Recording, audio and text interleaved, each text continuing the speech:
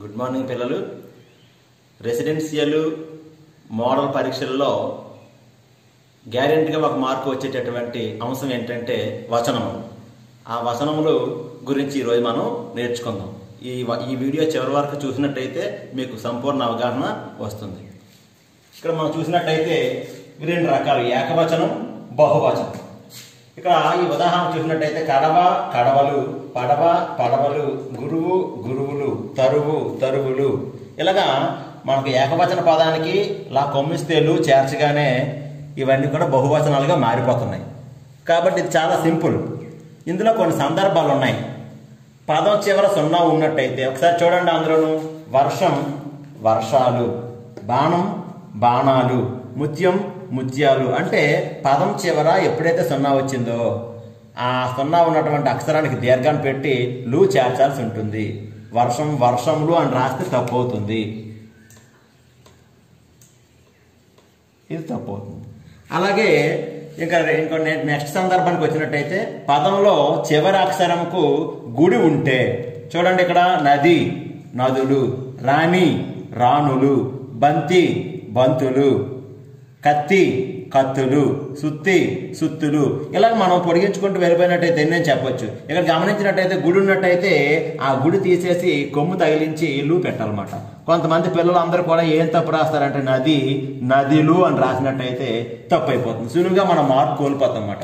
కాబట్టి ఈ విషయాన్ని మీరు క్యాచ్ చేయాల్సి ఉంటుంది. అలాగే కొన్ని ప్రత్యేకమైన సందర్భాలు చూసినట్టయితే చేను, చేలు, చెట్టు, చెట్లు, వేరు, వేర్లు, గట్టు, గట్లు.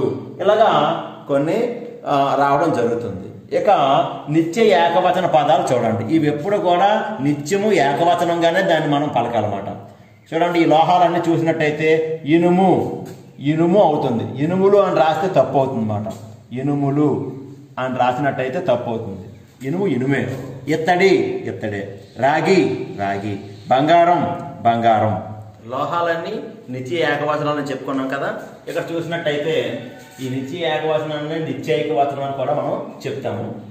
ఇక కూడు, బువ్వ, అన్నము, బియ్యము ఇవన్నీ కూడా ఎప్పుడు ఏకవచనంలోనే ఉంటాయన్నమాట.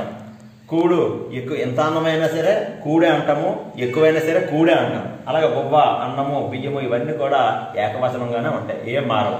అలాగే పేడ, సున్నము చూడండి. పేడ, బెల్లము, చక్కెర, నూనె వీటన్నిటిని కూడా మనం ఎప్పుడు ఏకవచనంలోనే చెప్పాలి. ఇక రెండో చూసినట్టయితే నిత్య బహువచనము. ఎప్పుడు కూడా బహువచనంలోనే ఉంటాయి. పాలు చూడండి, పాలు. పాలని మనం ఏకవచనంలో చెప్పలేము. పాలని పాలనే చెప్పాలి ఏకవచనంలో. అలాగే నీళ్లు, నీళ్లు. కన్నీళ్ళు, కన్నీళ్ళే. అలాగే మనం నిత్యం ఇంట్లో వాడేటటువంటి పోపుల్లోకి వచ్చినట్టే ఆవాలు, ధనియాలు, గసగసాలు ఇవన్నీ కూడా బహువచన రూపంలోనే ఉంటాయి. ఆవాలు వాగ్యం చేశారా ఆవం అనం, ఆవాలే అనాలి. అలాగే ఇక్కడ వడ్లు, రాగులు, కందులు, పెసలు ఇవన్నీ చూసినట్టయితే ఇవి కూడా ఇప్పుడు కంది గింజ ఒకటి ఉందనుకోండి, అది కంది అనం, కందులు అనాలి దాన్ని కూడా. అలాగా ఇవన్నీ కూడా నిత్య బహువచనంగా ఉంటాయి. ఇంకెందులో ప్రత్యేక సందర్భం ఏంటంటే నేను ఏకవచనం, దాని బహువచనం ఏంటంటే మేము, నీవు, మీరు, వాడు, వారు, వీడు, వీరు. ఈ విధంగా మనం ఏకవచనం బహువచనాల గురించి తెలుసుకోవచ్చు. దీన్ని ఎక్కువగా మీరు ఇంటి దగ్గర ప్రాక్టీస్ చేయండి. ప్రాక్టీస్ చేసినట్టయితే మీకు బిట్టు కూడా పోదు. Thank you.